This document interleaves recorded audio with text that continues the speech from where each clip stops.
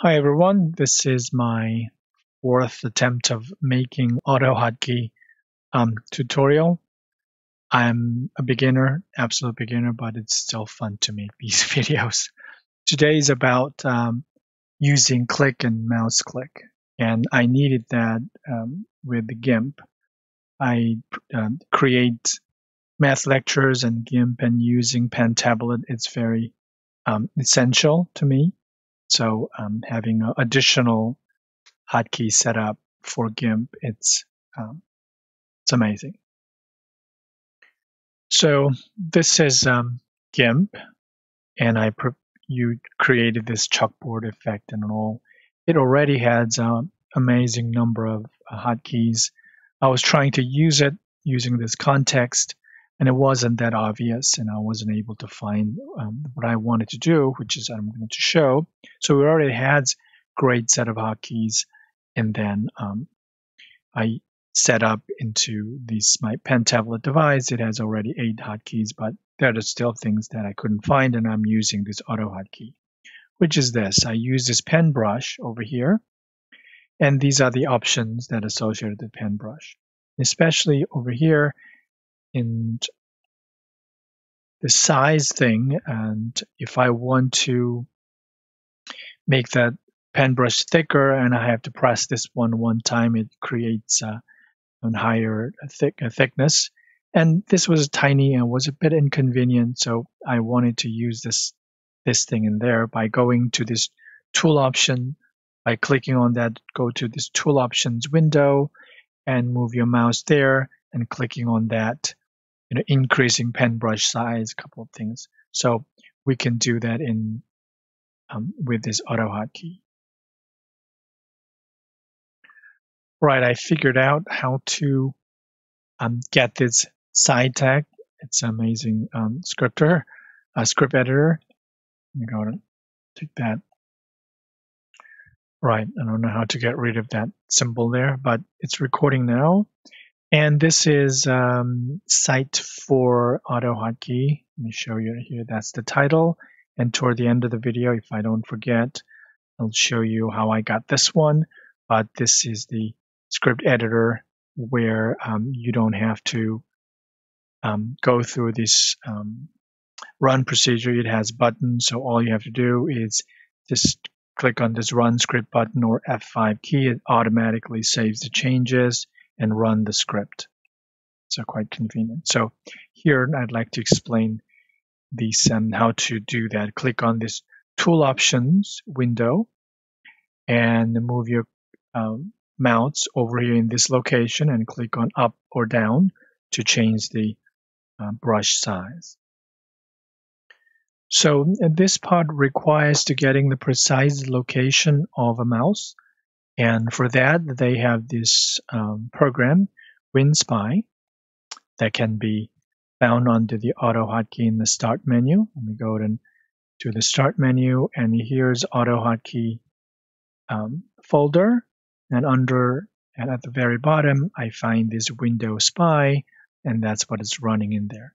So this is always placed on top of the other window. So if I go ahead and click on this site for AutoHotkey, as you can see that it is now showing that active window. The title is myhotkeys.ahk, which is the title of this current window.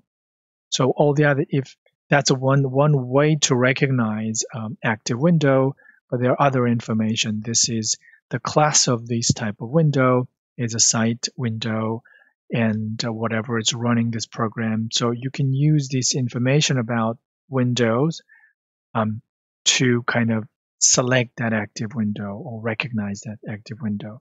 What I wanted is this mouse position. So if I move this position over here, make sure this one is active. And if I move the mouse over here in the white space, that position is now 570 and 217. So let me go ahead. That means you go to horizontally 570 over here and 270 down there, and that's the location. It is relative to your windows. If I move the window slightly over here, it'll still find that relative location within that window. But it is important the window is somewhat, wherever you try to locate it there, must have top size and bottom size correctly set up. So let me go back to this tool option in here, and because it's long, you can scroll down like this. For some reason, you happen to be over here, and then you were working on that. If you hit the hotkey, it'll find the wrong location. It had to make sure that it's always in the same location, vertically and horizontally. So that was the important part. You have to be aware of that. But once you get that location, you can type it in there. Then with that, and let me explain the script over here. This is about GIMP and changing the brush size. And if you start with the semicolon, and this is a comment line, it helps to organize all these different hotkeys in one script. And this is one thing I learned. It's a sharp symbol if window active AHK class. This is a GIMP. I run this. I'm going to go ahead and show you. If you click on that GIMP file, and that's the kind of class. I decided to use this one. I don't know. I actually do understand now. This is it's kind of conditional. We're going to run this script only this GIMP software is active. So class was the right choice rather than just the title. So if you end this one at the all the way bottom there, let me go ahead and find it there, with this same command, if window active, and everything in between these two commands, starting that if window active and ends at if window active down there, everything in between will only run, the hotkeys will only activated if the GIMP is running, which is this AH class. So that was very useful because we're using many hotkeys. So sometimes those hotkeys are only for this one, and then maybe you're running out of choice of the keys in there. Was very useful. So first thing I do here is the key is a right-click mouse button, hold down, and hit letter D, and that's gonna do this brush size change. First command is mouse get position, and X position and Y position. That means we get the current location of mouse, because I'm going to go to the tool options. I'm going to click on that, change the brush size. I want to come back where my pen was. So it was useful to get that X and Y position and save that X, Y, and position to this variable X position and Y position. You can name it whatever you want, but I chose it like this. And at the very end, after everything is over, move your mouse and activate.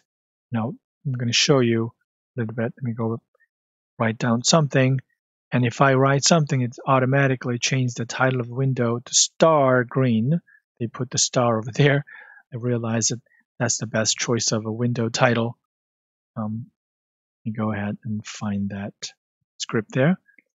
Best choice of window title. So if the window starts with star, the window active first choice is a window title. If your window title starts with a star, that'll be activated.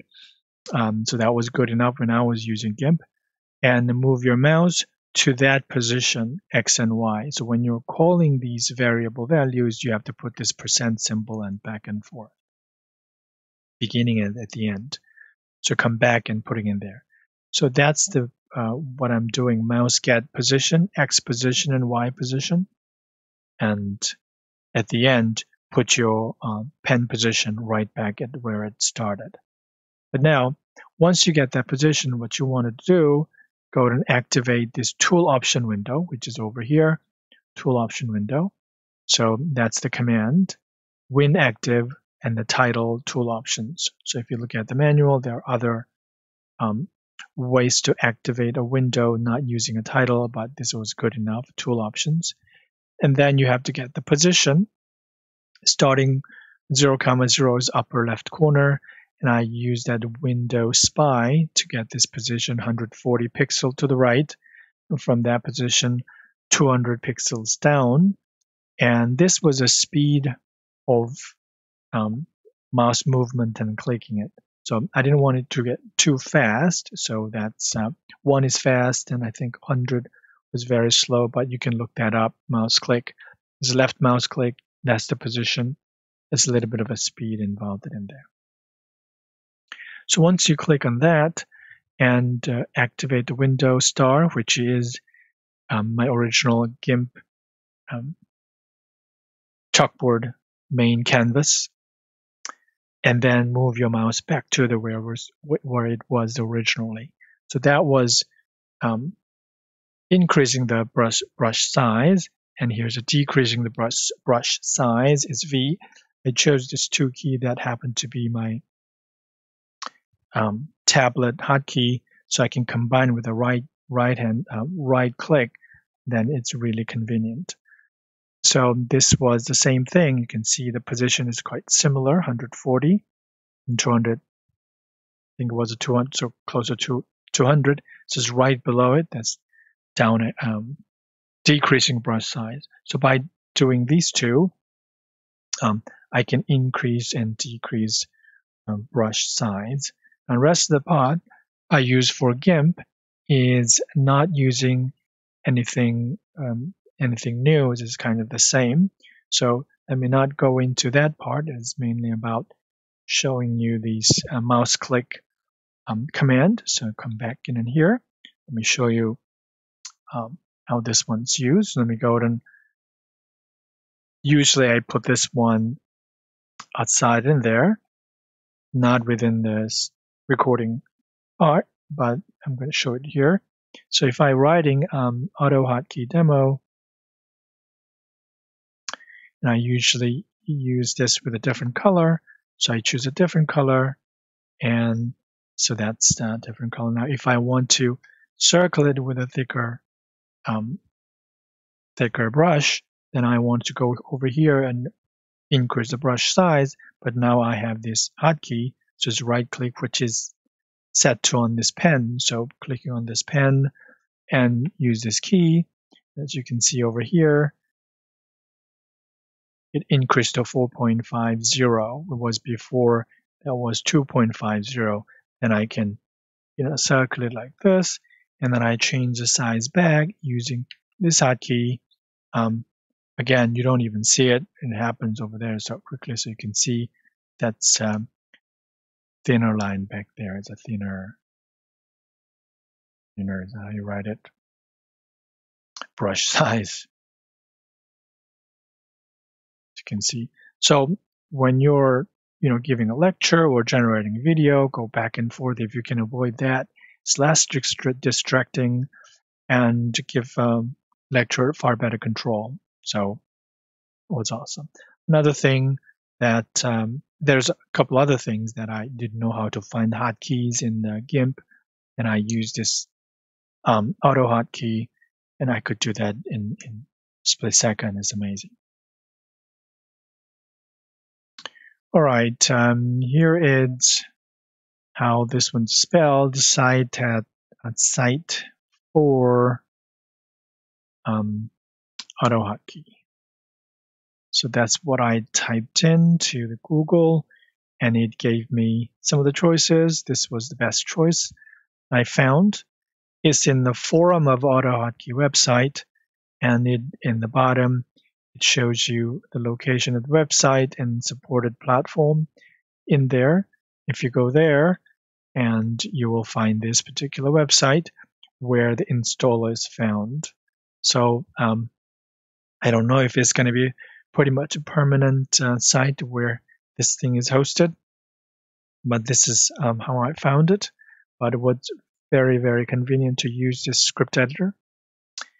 And that is it.